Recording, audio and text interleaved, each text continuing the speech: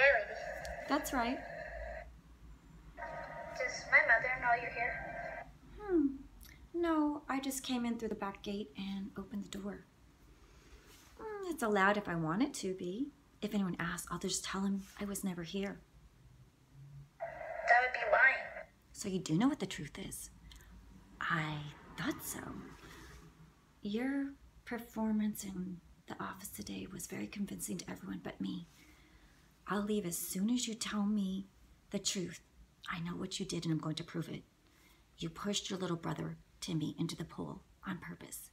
You wanted your parents all to yourself. And you thought by getting rid of your little brother, you would have that. But you're not going to get rid of me so easily.